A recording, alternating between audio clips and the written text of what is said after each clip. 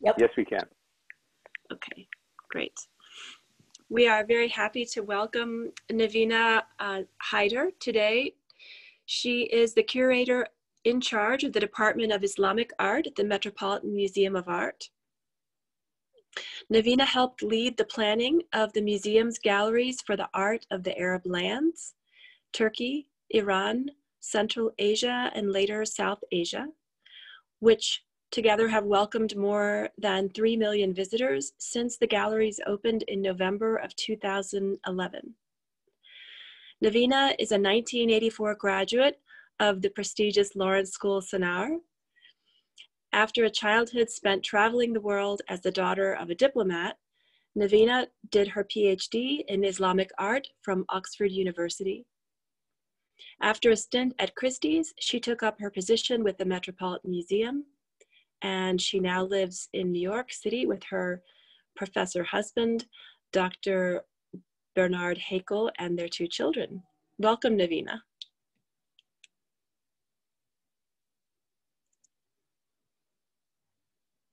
Thank you so much, Romy and Ranjit and everybody here. It's a real pleasure for me to be speaking to such a distinguished gathering, and really appreciate the opportunity to share some of the work that I've been doing. It's also, I just want to say some special words of appreciation for the opening remarks of John Barringer. Those were very inspiring, very moving. So thank you so much for sharing those thoughts and those words. It's really great to see everyone here. I actually also see that Keshav Mittal is in the crowd somewhere, and I just want to mention that Keshav's father was a great personal inspiration to me when I was a younger student. He had a great love and knowledge of Mughal and Indian art, and we had many important conversations together, and he was a great icon in our family. So it's great to see Keshav here, and I'd love to, and I'm remembering his father at this time. So my talk today is about the Mughal period in India, and I will be approaching it through just 10 objects, which will give you a sense of the treasures, the things the Mughals treasured, and the things that we treasure today about the Mughals. So, but before I get started, I'm just not sure how many of you are familiar with this particular phase of Indian history, world history. So I'll just say a few words about who the Mughals were. The word Mughal is actually a corruption of the word Mongol, because the ancestry of this ruling family of northern India goes back to the Mongols of Mongolia ultimately, who were a sort of moving force that spread across from as early as the 13th century into the Middle East, where they established themselves. They came as sort of Buddhists and animists, but they eventually became Muslims and established the Ilkhan dynasty in Iran, the Ilkhanid dynasty. And from there, there was a kind of fertile culture that evolved where the Mongols were now Muslims. They were patrons of art and architecture and history, and some very important things happened under the Mongol patronage in Iran. For example, the idea of a world history, the concept of the history of the whole world, is an idea text that was produced in their court, the Jam-el Tawarikh. So they innovated many things, and then a branch of this sort of grand family became the Timurids, who were based in eastern part of Iran and Afghanistan. And then a further branch of that family came into India, the founding the Mughal dynasty in India, and that happened in 1526. So that's roughly the period when the Mughal period starts in India, is considered to have started or founded in India. And it lasted almost 300 years until the British conquered India. And so from 1526, for a period of 300 years, you had the Mughals very powerful in the 16th and the 17th century, but through the 18th and the 19th century, things were changing, their fortunes changed. And by the 19th century, they were more or less, eliminated, and the Indian subcontinent came into British rule, into the British Raj. What the Mughals left for the British to take essentially was a vast and complex and diverse empire that stretched all the way from Afghanistan, from the borders of Afghanistan to the borders of Burma in the east, and right down to the south, almost encompassing all of what we see as the Indian subcontinent today. This was much larger actually than what you see as a map of India today, because when the British left, they divided that huge mass into three countries, well, two initially and then three, Pakistan, India, and Bangladesh. And in some ways, the legacy that was left behind after partition and maybe before is quite a difficult one, where these societies are all kind of dealing with identity issues, and unfortunately the Mughal period is very much part of the problem for some people, and it's being very much undermined and attacked. So I'm a great believer that you go away from the politics and you get to the achievements, to the beauty, to the excitement, and everything usually bad fades away, because human beings generally prefer a wonderful option to a negative one. So I hope in 10 objects to be able to show how exciting the Mughal period was and what great treasures they had for us to enjoy today and for us to be able to appreciate them today. So I'm going to share my screen now, and I hope this works. Let's just... Okay, can you see? We can see a blank screen, but we can see it says started screen sharing. Oh. Double click to enter full screen. I was sharing it before, so let me try again. Does this look good? Can you see this? No, it's still the... Oh, now, yes, now it works. Now you can see, okay. So you can hear me all right, you can see the screen, okay. So let's dive into our Mughal world. Now, the reason we're looking at the treasures is because the Mughals were fabulously wealthy. They had great taste, and they maintained a very glamorous court culture, which was very cosmopolitan with influences from everywhere. And it was really hard to choose just 10 sort of objects to talk about. But I tried to do it going through the patronage of the most important figures. And that starts with Akbar. And Akbar is the grandson of the founder. So you had Babur, who founded the empire. Excuse me 1 second.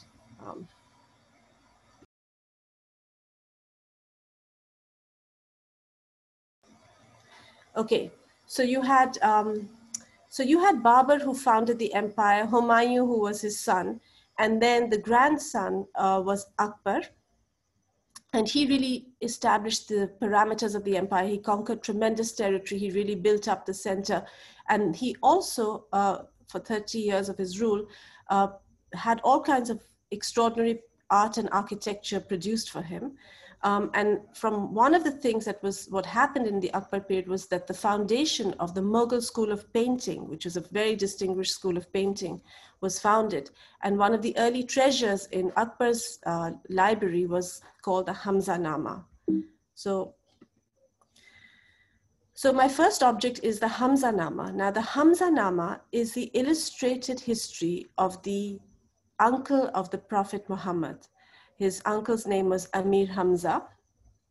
And this character of history had all kinds of extraordinary adventures. He was a great defender of the religion of Islam. And this text, or the story of Hamza, was not very often illustrated. It was a kind of a popular tale that was often sung and recited, but illustrated manuscripts of it were not that well known. So Akbar's painters in about 1570, very ambitiously, combination of Persian painters to Iranian painters who'd come from the court of Shah Tahmasp under the reign of Akbar's father, Mir Sayyid Ali and Abdus Samad, joined together with the local talents, many of whom were from the state of Gujarat. And together, these artists founded a new way of painting and a new stylistic expression. And one of the first projects they did was to come up with the illustrated adventures of Amir Hamza. Now, keep in mind, they had no models to look at. They had to come up with all the iconography themselves. They had to invent images for each episode. So here you see that the Amir Hamza, the Prophet's uncle's son, has been kidnapped. and some people decide to come to the rescue. You have Misbah on the right, this large figure here, and Paran on the left, as they plot to rescue the kidnapped son. And the painting itself is almost 2 feet large, so it's a very large painting. Very distinctly, and special to the Indian tradition, is the fact that it was painted on cloth. And when you begin to look closely at the painting, you see the absolute delights of this new style that was unfolding. You see these figures that are extremely large and expressive, and the sort of vitality of these figures that's comes across. You begin to see fascinating compositions. For example, look at all those bows and arrows and shields and swords that are all arranged almost like a still life composition against the wall. You're sort of beginning to see the idea that the larger composition is made up of smaller vignettes. You can even recognize the skins on the wall below. That's a lion skin, and that's a tiger skin, which you can see. And there are lots of interesting details. In fact, this figure's draped a tiger skin around him too. Now, here you have a scene of the attendants who are sitting on a flowered carpet. You have objects that are being offered to them, food and wonderful patterns all over. And again, the sense of liveliness and communication and action that you see in this painting is all very new and innovative, and represents the kind of rise of a kind of new aesthetic language in the Mughal period. I should also mention that, unlike European art and other forms of art, but mainly European, the survival of objects from Indian art and early Mughal period is very rare. So often we depend upon the depiction of objects in paintings to be able to know what objects would have been like. So for example, we don't really have any bottles of that type that survive from this particular period. We don't have porcelain vessels with covered lids, but you can see that is blue and white porcelain, which is an import from China. And you can see that there are metalwork covers that went over those dishes to serve the food. So the kind of information, the historical information you can get from the detailed descriptions in these paintings of the Akbar period are really a key to history of that period. And that's one of the reasons that we treasure them today, apart from their aesthetic value. And they were treasured in their time because of the innovation and the importance of the book arts and importance of the painted works that were of great value in the period. So that's treasure number 1 from the period of Akbar. Now I'm going to talk about the second treasure, which is a royal spinel with inscriptions. Now a spinel, it looks like a ruby, but it's in fact a different kind of a gemstone. It has got a beautiful dark red ruby color, but it's found actually in a region of Afghanistan called Badakhshan. And these gemstones come in very large sizes. They were collected by the Mughals, and they were inscribed in wheel-cut inscriptions, which I'll show you in a minute, with the titles of the Mughals, because they were used as kind of sort of emblems of distinction and emblems of dynastic legitimacy. That's why you had the names and titles inscribed on these gems. They in terms of their composition, they're more like sapphire than what we think of as a ruby today. And the reason the Mughals especially loved them is because of the region they come from. Badakhshan was close to their ancestral homelands in the Timurid world. And so Jahangir, the fourth Mughal emperor, the son of Akbar, particularly loved these. And here we have one of the most famous Balas rubies. They're known also as Balas rubies in the world. And here it is on the left-hand side. And I should mention that it is now in a private collection in Kuwait, a very distinguished collection known as the Al-Sabah collection. It's a royal collection of Kuwait and the Kuwait royal family. Now, immediately you can see that it looks like an incredible glowing purplish, reddish, almost egg. The weight of the gemstone is 249.31 carats, which is very substantial.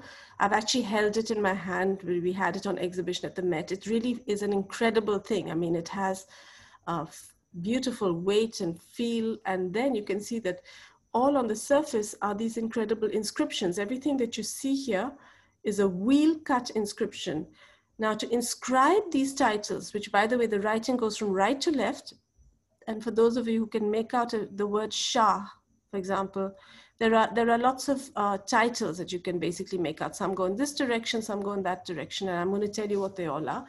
But to tell you how extraordinary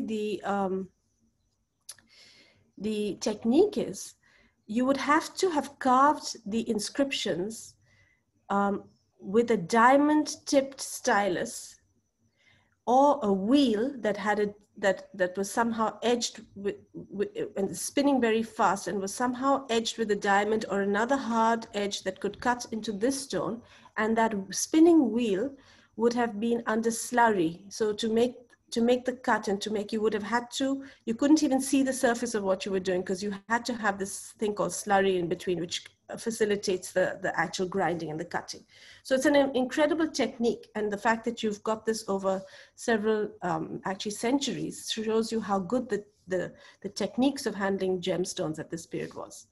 Now, what's special about this gem, apart from its physical attributes, is its history.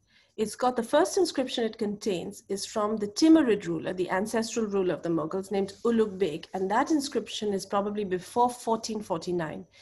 Ulugh Beg was a fascinating character of history. He was a great astronomer, and the remnants of his astronomical edifice remains in Uzbekistan today. And you can visit it.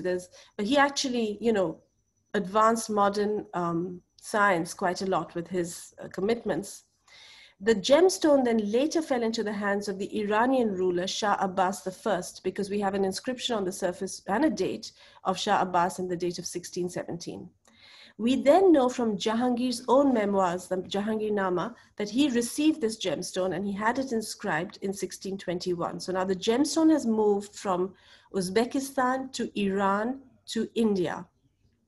Now from Jahangir, it goes to his son, Shah Jahan, who is the builder of the Taj Mahal. Shah Jahan's son, Aurangzeb, then received this gem and inscribed his title on it and the date of 1659 to 60, which is when he would have just won the war of succession against his brother Dara Shikoh. And then after that, there are there's a further ruler inscription, which is the last one, which is from the ruler of Afghanistan, who seized this gemstone and took it away in the 18th century. And now it's in Kuwait. So it's amazing that we can trace this gemstone through history. In the Jahangirnama, I mentioned that Jahangir mentioned it. So here's his statement about it. He says that because it had his ancestors' inscription on it, he inscribed his own name on it and took it as a granting of God's grace on him. He treasured it so much. How did he get it from Shah Abbas? He had actually sent an ambassadorship to Iran.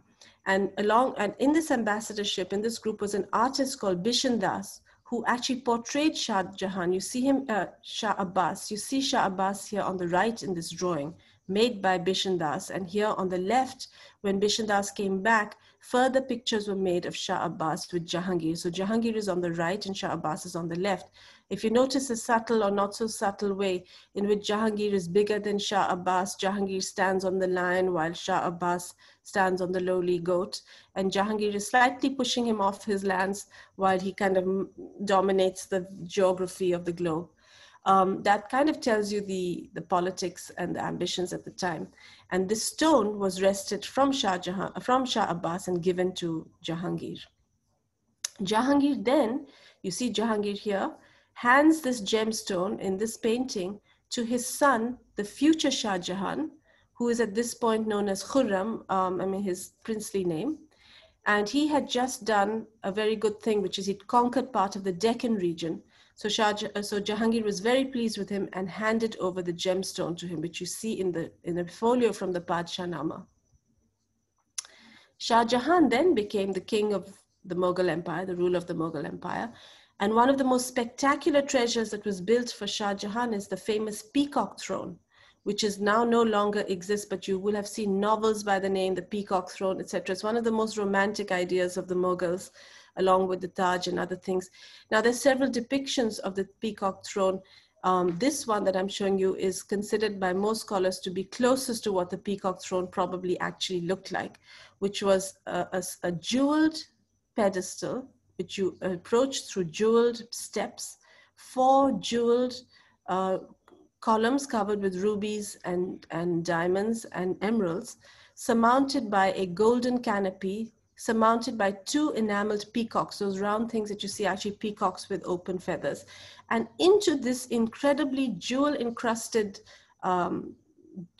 piece of architecture was that ruby, that spinel was embedded in this.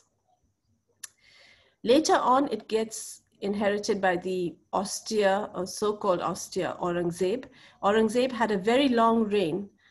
He's the 6th Mughal emperor. He ruled throughout the second half of the 17th century, and he's being, much vilified today. He was a very complex figure. He also inherited this gem, and you see him here with his in the Deccan, which he sought to further conquer. And then later on, these are the 2 sort of later characters who later inherited the gemstone. Now, I'll end the story of this gemstone by saying that the Queen of England thinks she has this gemstone, because in the royal treasures in Windsor Castle, there's a beautiful spinel necklace with also an inscription here, which belongs to Her Majesty, and it's known as the Timor ruby set in a necklace. But in fact, this is not the Timor ruby, because this particular gem is not the one we're talking about. It does not have the inscriptions dating back to Ulugh Beg. The one that has the inscriptions dating back to Ulugh Beg and is the one that is cited in all the sources is the one that I've shown you that's now in Kuwait. So anyway, goes to show that the rivalry between royals to own precious gems still continues in our modern times. Okay, so treasure number 3 is an incredible thing because it comes from another universe practically altogether possibly. And that is a dagger that was made for the 4th Mughal emperor, but it was made out of meteor. Now, what happened is that in 1621, in the district of Jalandhar, which is in Punjab, a meteor actually hit planet Earth, and it hit planet Earth in Jalandhar. And again, Jahangir, the 4th Mughal emperor, he wrote about it in his memoirs. He says, at dawn, a tremendous noise arose in the east. It was so terrifying that it nearly frightened the inhabitants out of their skin. Then, in the midst of the tumultuous noise, something bright fell to the earth from above. I ordered it to be weighed in my presence, and it weighed 160 tolas. So he actually, there's more in the description that I didn't put in. I mean, he actually describes how hot the ground was and how burnt up the earth was, how difficult it was for his people to excavate it and get it out. Anyway, then he orders his master Dawood, a craftsman, to make a sword, a dagger, and a knife out of it and to show them. And he couldn't make it out of the entire meteor because the substance wasn't easy to manipulate. So he mixed it with another type of iron and produced 2 swords and a dagger. Now, all these objects are mentioned in the Jahangirnama. They're all lost to history, except one, which is in the Smithsonian Institute in Washington. And that is one of the daggers. So this dagger that you're looking at, the blade, which looks so rough, and you can see how difficult and like how veined it is and how hard it looks, this actually is the meteor blade, because the blade was meteor and the hilt was made of, regular materials. The gold piece that you see here is the inlaid royal umbrella, which was a symbol of Mughal royalty, and they often had that inlaid into the blades. So that's what you see there. If you turn the dagger to the side, along the hilt is a little inscription in Persian, a narrow inscription in Persian, which actually was composed by a figure at court who we know, very important figure named Saida Gilani, who was a craftsman who came from Iran and was very, very good at writing. And he was multifaceted talent. So you can see that his composition is actually in here, a little poem that he wrote about this, and mentions this particular dagger. So and dated it. So it's an incredible piece of history and science, and a great treasure for us and for the Mughals today. For the Mughals in their time. So treasure number 4 is a lot of fun, because as you can probably tell from this story of the dagger, Jahangir, the 4th Mughal emperor, was very interested in natural occurrences and in nature.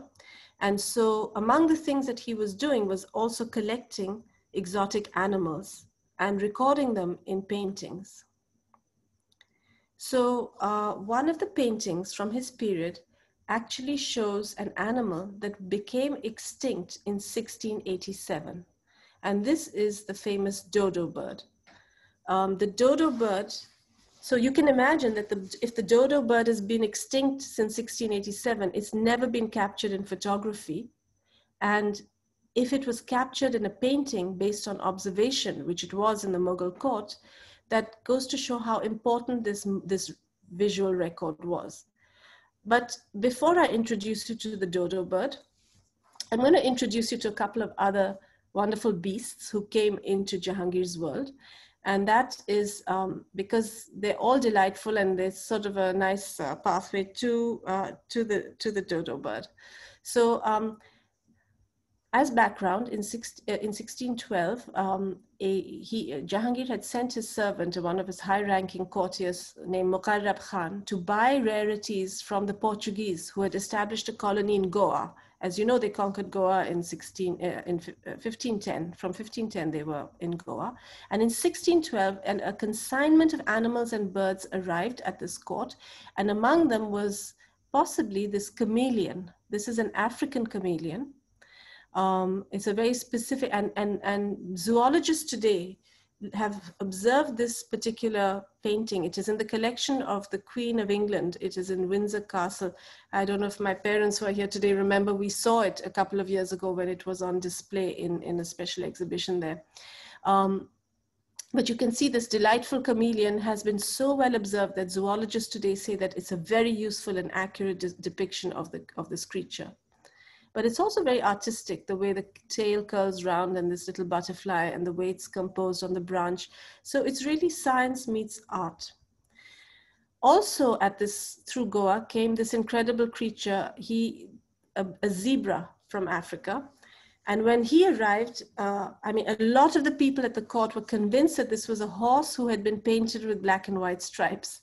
And Jahangir, who was a very keen observer of animals, as I mentioned, actually looked at the stripes and made a useful comparison between the layout of the stripes on the zebra and the layout of the stripes on a tiger. And he talks about the comparative, and actually, again, zoologists have said that his points were very good. And actually, he notices that there is some similarity to the stripes on both of these animals. So the zebra also arrived. So now you're getting a sense of the kind of exotic cast of characters. Here's one that came all the way, it seems from North America.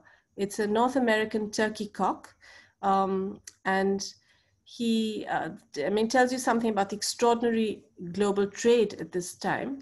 Jahangir's description of the peak of this turkey cock is on the screen on the right. But it's quite funny how he describes it, different colors, and how it behaves when it's in heat, and it constantly changes colors like a chameleon. So these were some of the exotic rarities. And then along with these, Peter Mundy, who was a visitor at the court, an Englishman, tells us that he'd seen 2 dodo birds at a center near Goa called Surat, not too far from Goa. And he describes them as a strange kind of fowl, twice as big as a goose, that can neither fly nor swim, being cloven-footed. And he was surprised to see how they came there. And we believe that one of the 2 dodos that he saw in Surat was then sent to the Mughal court, and voila, here is this extraordinary painting of the dodo bird, who's right in the middle. And this is very rare. Like I said, the dodo bird has been extinct since 1687. It comes from the Mauritius originally.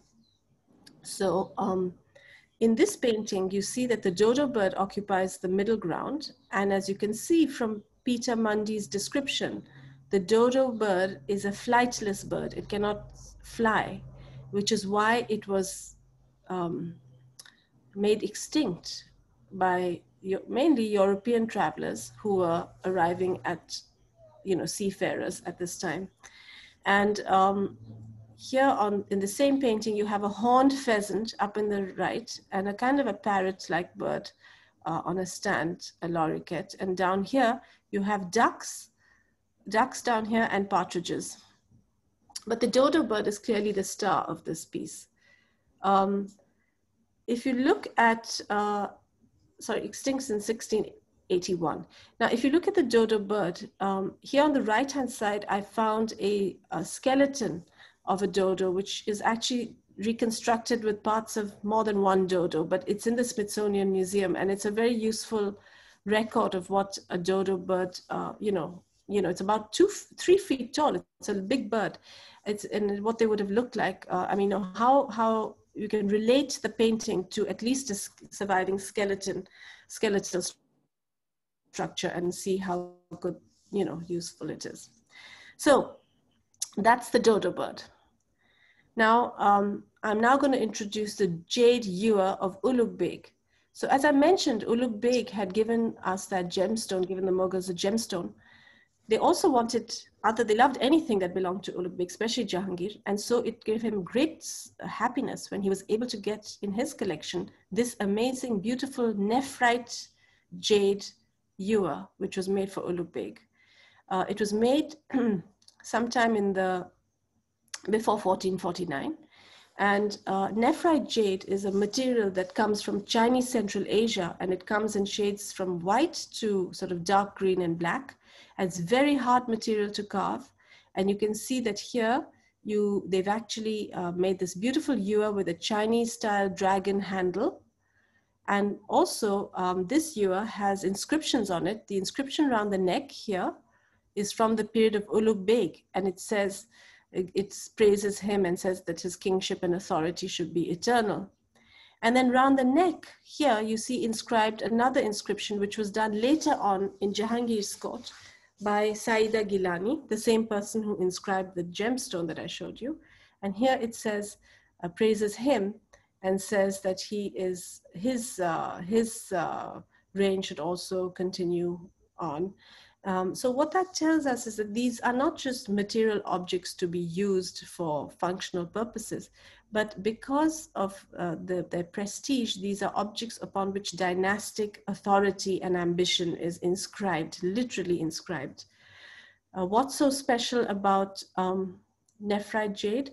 Well, apart from its physical beauty, people at that time also believed, some of them, that it is the frozen sperm of dragons. So now the next treasure I'm going to talk about are the dream paintings of Jahangir, just one dream painting.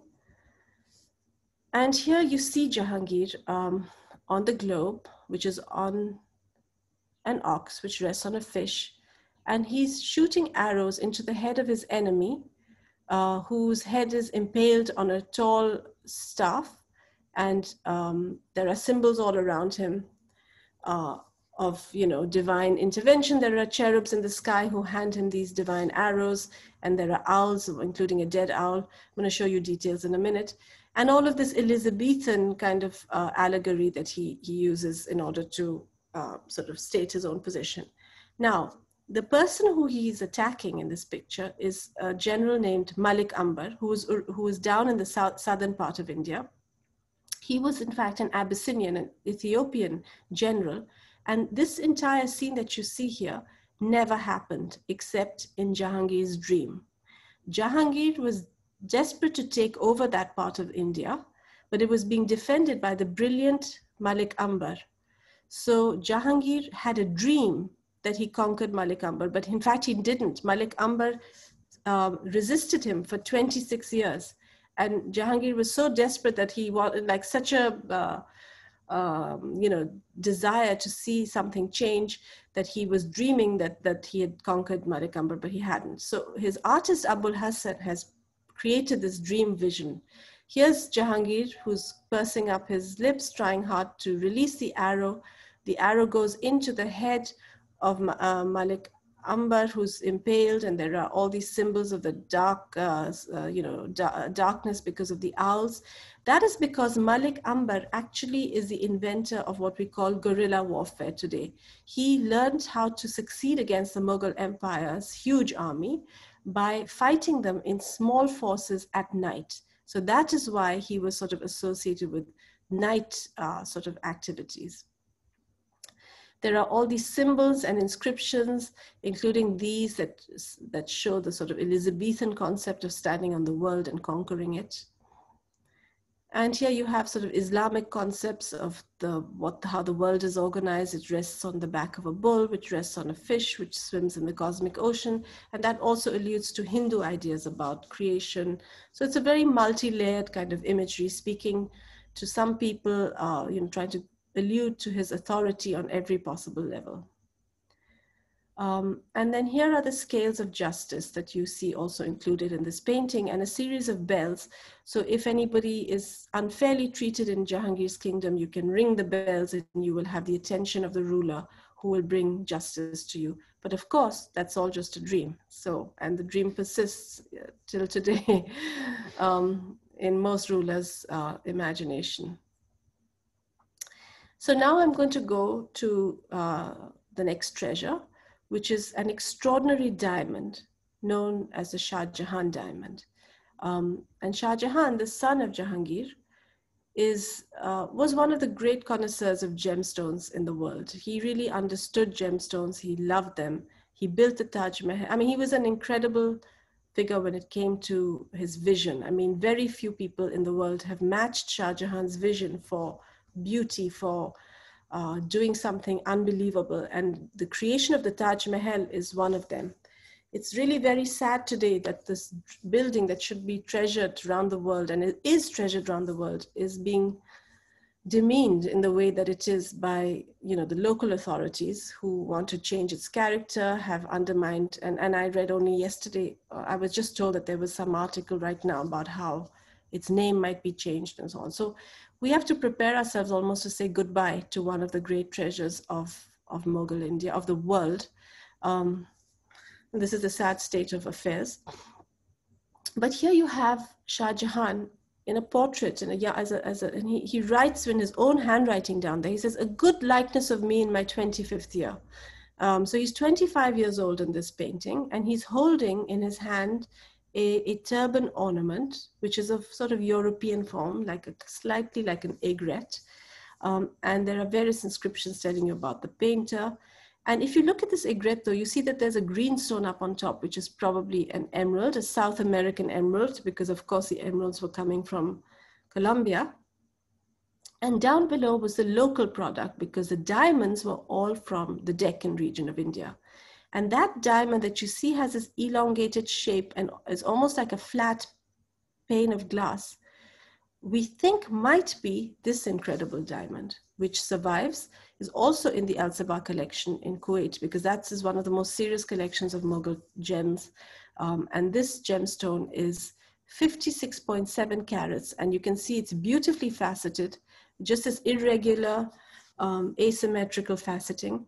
And it's actually got this little extension up here.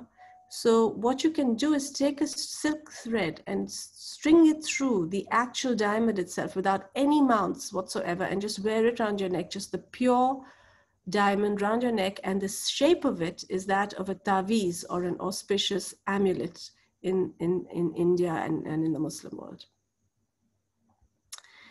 Now comes one of the most beautiful objects ever made for Shah Jahan. And this was his wine cup. It is really one of the most extraordinary objects you'll see in the world, also made of nephrite jade. And I don't even need to say very much about it, except to show you the pictures, because it's so stunning.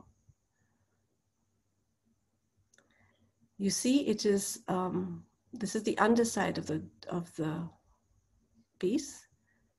This is the actual cup. This is how you would have had wine, probably rice wine in here. And here is a view of it from the underside. You can see the beautiful sculptural qualities of it. It's a masterpiece of jade carving. It's a masterpiece of artistic composition, and it's in the V&A. And that's what Shah Jahan drank his wine out of.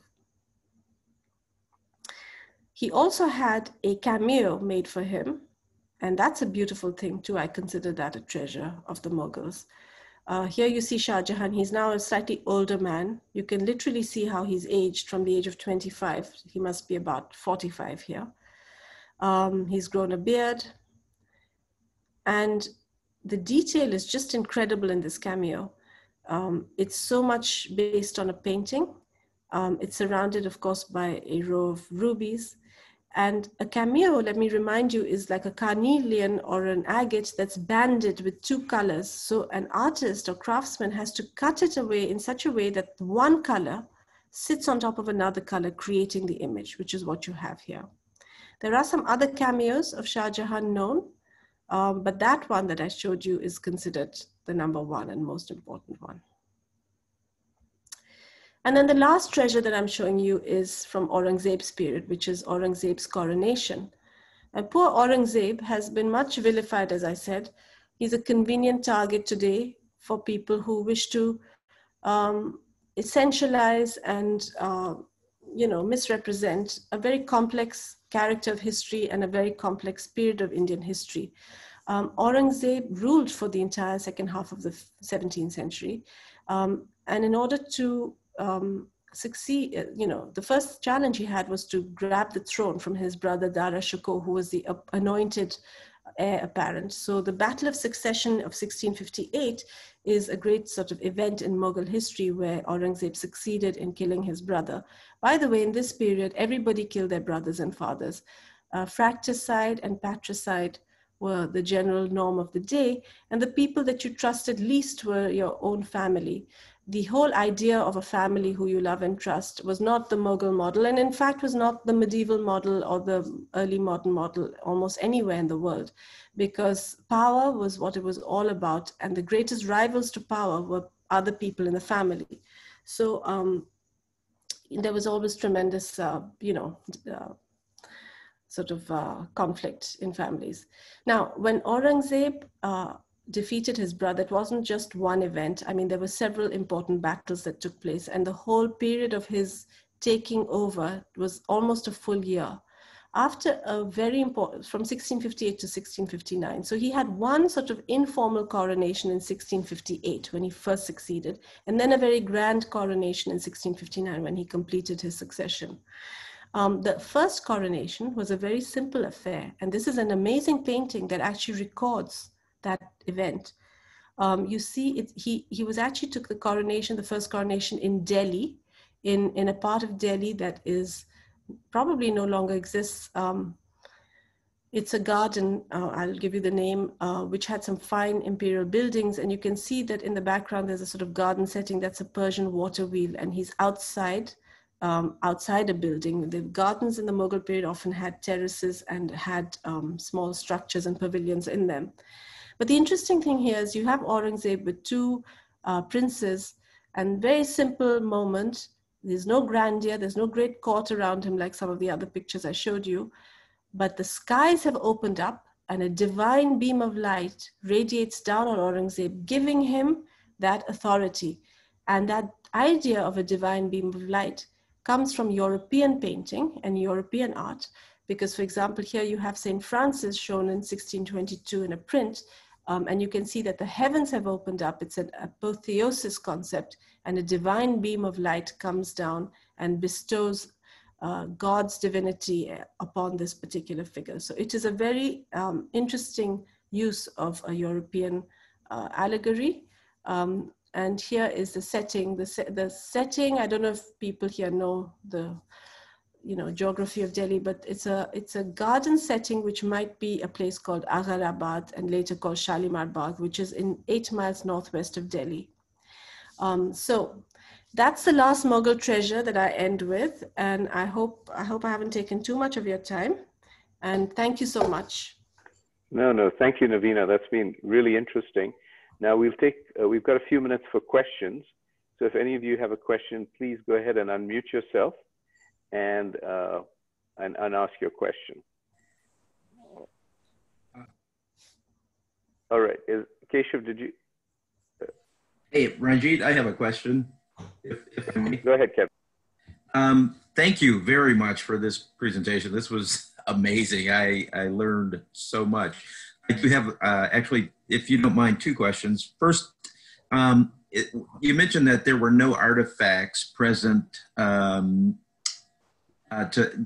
one of the earlier pictures where you depicted the serving dish with the lid on it, that there weren't any actual artifacts. Is there a reason that archaeologists haven't been able to find evidence of those things? And the second question is, when you were talking about the turkey, I thought that was fascinating because it was indicative of the incredible trade relations or the trade that was going on at that time. Are you aware of any influences from the Mughal Empire here in the North America that would also verify that that trade existed? All right, thank you. Those are really amazing questions. I don't know if I can even answer them. Okay, the first question about why isn't there material evidence? So it is a little bit of a mystery, actually. Before the 15th century, if it's not a temple statue that's in metal or stone, there's almost nothing that has survived in terms of material daily objects or small vessels and from India. This is an uncomfortable, this is why history writing is so difficult. I mean, obviously things existed, but they don't survive. For example, if you compared with China and the Middle East in the same period, you would have a tremendous record of porcelain, of metalwork. The 7th century, the 8th century, the 9th century, the 10th century, the 11th century, the 12th century, the 13th century, the 14th century. I mean, from the Islamic period only, you would have a non-stop record for all of those for China and for the Middle East. But for all of that, you have nothing in India apart from architecture, the stone architecture, and temple statues in stone and metal, by and large. Now, there are a few exceptions. In very ancient digs of very ancient archaeological material, yes, you have things that were buried. You see, if they were buried, they were somehow saved. But if they were in the sort of daily items that may not have been buried, and probably the reason is there was tremendous reuse of materials, and there was also incomplete study. I mean, the scholarship hasn't yet, it's got questions to address. But that's why I find like writing history is not an even thing. You can't assume that everyone's got the same ingredients to tell the stories. For example, there are whole parts of the world, there's a whole wooden architecture in parts of the world which doesn't survive. And so you think there's no history, but there is. You see, it's like an incomplete. So that's one thing. And the answer is we don't know. That's why I find these Mughal paintings so interesting, because you see forms, shapes, objects that simply don't survive in real life. As to the second question, yeah, you had this incredible global trade. A lot of things were coming into the Mughal Empire, even from places like Scandinavia. You had walrus ivory, for example, that was coming in from Scandinavia. Now, was things going out? Yes, they were. And, but in a slightly different way. I mean, the Europeans had come to the East from the time that Vasco da Gama opened up the trade routes to the East. The first people out of the door were the Portuguese. They set up the first world empire, and they had a series of establishments all across Africa and India. And what they wanted initially was spices, raw materials, the diamonds. So yes, all of these objects started slowly going across through the course of the 16th and 17th centuries. You then had also made products like textiles and inlaid furniture. Now, most of the stuff was going to Europe. The question about what was coming to America is really interesting. I can't honestly, and that's going to make me think about, I'm going to investigate that. See, South America, you had an exchange of gemstones, because the emeralds were found in South America and they were coming to India, and I think what was going back was gold and maybe some spices. But North America at that time was still, the genocide hadn't, I'm sorry to put it that way, but hadn't really started the colonization or there was still Native American people And I don't think anyone has looked at what the relationship between Native American trade, was there global trade, or how did their world get touched, North Americans, by India. I mean, there's another weird, I just read a book that there was another kind of a strange trade, which was to do with ice. You know that ice was traded across the world in ships that came from North America, and the ice was taken all the way to Bengal and stuff in India. I don't know what came back. That's a really good question. I think the ice started in North America, not South America. So, okay, thank you. You've given me something to think about. Thank you. Thank you. Excellent. Excellent. Okay. Any other questions? If you would go ahead and raise your hand, or. So Navina, as you have delighted us with all these lovely objects, I thought I would share with you this. I don't know if you can see it. Wonderful. And maybe at some point we can talk about it, but it has all these lovely inscriptions. I do have a translation. Okay. And I thought you would enjoy this. Very much so. Thank you. Thank you for sharing it. Keshav, I told you this was not show and tell. I don't know why you're bringing up. All right. Well, thank you, Keshav, for your question. Anyone else? John also has a question. Can you unmute, John? Do you know how to do that? Behringer? No, I can't unmute you.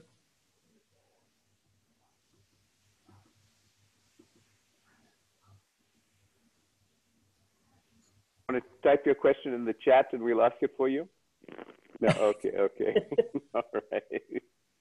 Excellent. All right. If there are no other questions, sorry, go ahead. I thought you talked about the ruby in the peacock throne. Mm-hmm. I know I've actually been to the Red Fort where the peacock throne used to sit. Right. And told us that the Kohinoor diamond was in the peacock throne. Was both of them there, or is that some wrong information? Well, so it's interesting. The Kohinoor's history, I don't know it as well as that ruby, and the Kohinoor is a little bit harder to trace in the records than that ruby, because the ruby has all the inscriptions on it. The Kohinoor, we know it primarily through its weight, because there were many large diamonds around. Yes, the Kohinoor was very, very large. But when it's mentioned, and we know for sure it was that particular one, it's usually identified by its weight. And I don't honestly know whether that was for sure in the peacock throne, but I wouldn't have been surprised, I mean, if it was, because many of the most important gemstones were put into the peacock throne. I think there is an idea that it was in the peacock throne. Again, it's speculation, because the peacock throne itself doesn't exist, and its descriptions vary quite a lot in the original sources.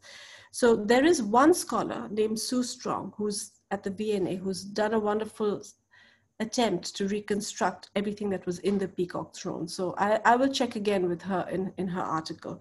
But I don't have a definitive answer about whether the Kohinoor was in there or not. But thanks for asking it. That's the other big gemstone, the glamorous gemstone of the Mughal period, which again no longer exists because it was later cut into 3 pieces. And now a smaller version of the Kohinoor is in the British Royal Crown. Okay. Thank you. Excellent. Thank you. Any other questions? Romy has a question. Romy, can you unmute yourself? She's shouting at me from downstairs. Sorry. There we go. So I know you, Navina, you had to pick 10 objects, I'm sure, out of so many. And so we saw a lot of, the decoration for the emperors. And I'm wondering if the women in the Mughal Empire or in the court were as, lavishly decorated as the men, or was it more, men wore more than women? So that's also really a good question. The women were very lavishly decorated, they were. But there wasn't the same, and there were many powerful Mughal women at court who we know a lot about, and their role has been explored in a lot of interesting history writing and also in original texts and they appear in paintings. And so that's a sort of fascinating area. But I think that the Mughal men also, I mean, they wore as much jewelry as women, if not more. And a lot of the stones and gems that I showed you are really, the treasures are really to do with the authority that's vested in them. Yes. And that authority was in the world of the men. Now, not always. I am working for this exhibition that we're hoping to do at the Met is on the Jahangir period. And Jahangir's 18th wife, Noor Jahan, was a very powerful woman with a tremendous amount of authority. And she actually issued coinage in her name, and she commissioned many important buildings.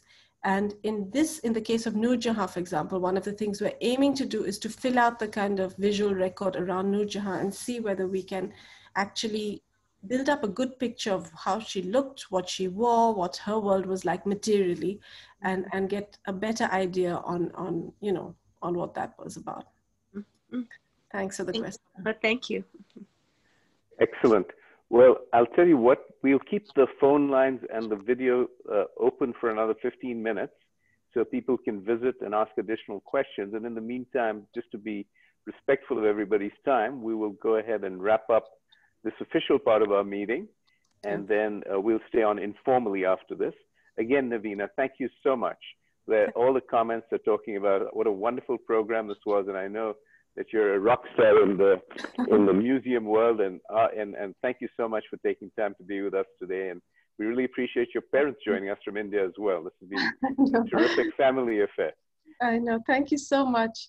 Excellent. Ranjit, can you save the comments and send them to me, because I'd love to see. I didn't get a chance to look at all. Okay, I'll do that. I'm just copying them. I'm just going to copy them all, and I will save them and send them on to you. Okay, good. Excellent. Well, I will do that. Thank you. It was lovely to meet everyone. Thank you so much for the invitation, and wishing everyone very well health and safety and in the days ahead. Excellent. Thank you. Thank you. Okay.